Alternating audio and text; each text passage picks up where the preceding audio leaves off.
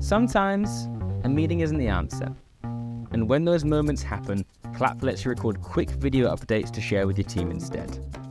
Hello, I'm Ken Bleacher, the feature teacher, and welcome to Make It Clap, where I'm going to show you how to make the most of our all-in-one video workspace.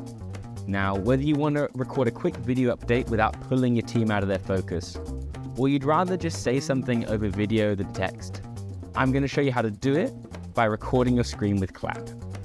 Now, you actually have two options when it comes to how you want to record your Claap: the Chrome extension or the desktop app.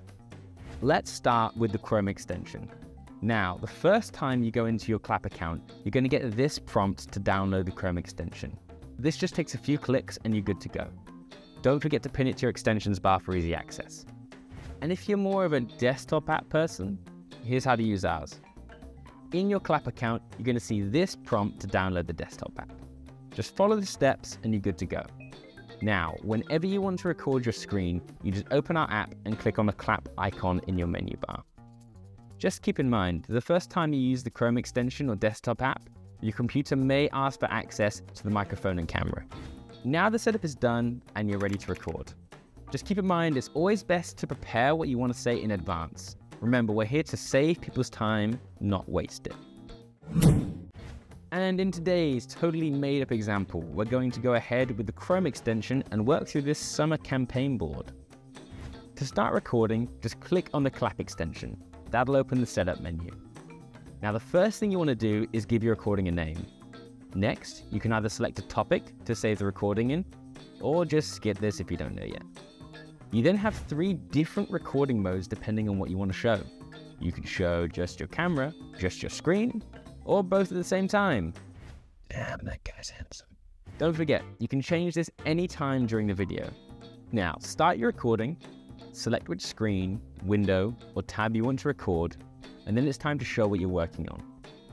As you move around your screen, you're going to give context to your work.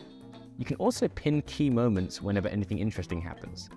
Whether you need specific feedback on a particular section, or you make a funny joke and you want to make sure the entire team hears it, these pins will appear in your recording automatically to remind everyone where the good stuff is.